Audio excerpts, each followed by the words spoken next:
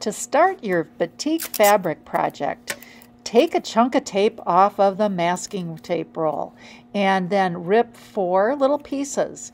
You're going to tape down the fabric onto your table, making sure that it's nice and taut and wrinkle-free.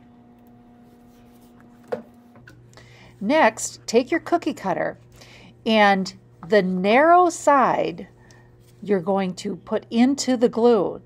Don't move it around too much, just up and down a few times. If a little bubble forms, stick your finger through it to pop that bubble and let any drips drip off before you carry it over to the center of the fabric. And then press it down.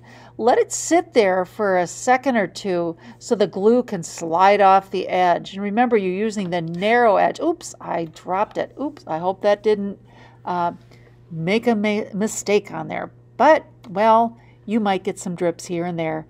It's just the nature of the project. Dip your cookie cutter again and place it side by side, or you can overlap. It depends on how you want to do your design. Let it sit, let that glue slide off the edge. You're just going to barely see it.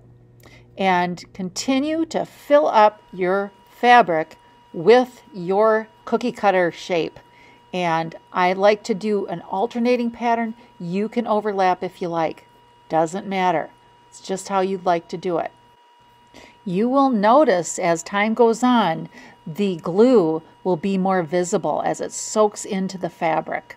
Space them evenly, try not to drip, and if you have to, you can re-dip and place it right on top just to get a little bit more glue on.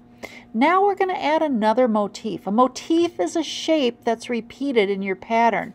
So far I have a flower motif, and now I'm going to add this circle. I want everybody to put circles in, because when we display them, that will be the common element or the common motif that will tie all our fabric together when we display it.